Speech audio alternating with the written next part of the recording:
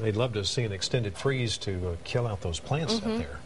And we're tracking something like that too. So well on the horizon. There's a lot of time between now and then. We have a couple events we have to talk about. Right now we have a beautiful afternoon. If you have a chance to be out and enjoy the rest of the evening, go ahead and do so. Here's a live look from Lake Travis. This is from our Steiner Ranch Steakhouse WeatherNet site. You can look at this web camera online at KXAN.com and also check out the current temperature out there. Right now 67 degrees. Well, as we go through the rest of the evening, temperatures will fall through 8 p.m. into the upper 50s. We still have some of that upper level cloud cover that may halt some of those temperatures falling off very quickly. So by 10 p.m. expecting the low 50s, especially if skies clear out. If not, temperatures could be just a couple degrees warmer. Right now we are in the low 60s in the Hill Country, 61 in Burnett, 64 in Georgetown, upper 60s along our eastern counties, currently in 70 right now in Lockhart. At 67 at Camp Mabry, partly clear skies there, mostly cloudy. 69 out at ABIA, very dry though, dew points in the teens, and our northwesterly flow continues light this evening, 5 to 10 miles an hour.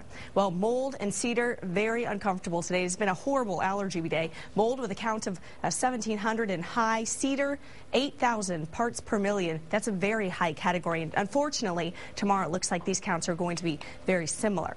Satellite radar shows that we've had the front move well out to our east. Now we're looking at pretty quiet conditions across the state, except for this upper level cloud cover that'll begin to break up as we go through the overnight hours. We're already, though, tracking our next wet weather making system. We could use the rain. That is something that we do need now that it has been very dry for the past several months. This area of low pressure off the coast of California expected to track across the Four Corners region into Texas on Saturday, bringing us a chance for some showers and thunderstorms, something of course we could desperately use as far as the rainfall. Clouds and radar forecast hour by hour through the next 48 hours. Tonight temperatures a little bit cooler than they were last night because of our cloud cover clearing out a little bit. For tomorrow, perfect sunny skies. Temperature-wise, a little bit cooler in the mid-60s. Friday, another cool morning. Temperatures low 40s. By the afternoon, though, we start to see our cloud cover increasing, so partly sunny skies on your Friday.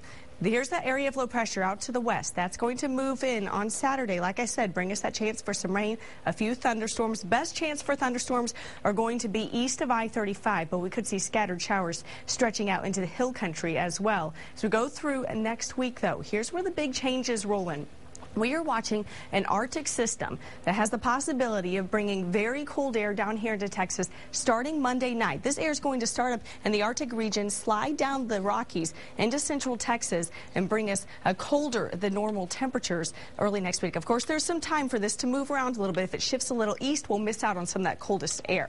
Lows tonight are going to be in the mid to upper 30s across the board. For tomorrow, we'll top out in the mid 60s. In Austin tonight, right around 40 degrees with clearing skies. For tomorrow, lots of sunshine, 66 through the afternoon. Here's that 7-day forecast. Saturday, a 50% chance for rain, a little bit cooler just because of the cloud cover and wet weather. Sunday, those will begin to taper off. We could see a small lingering shower early in the morning, but after that, then we're expecting those much colder temperatures early next week.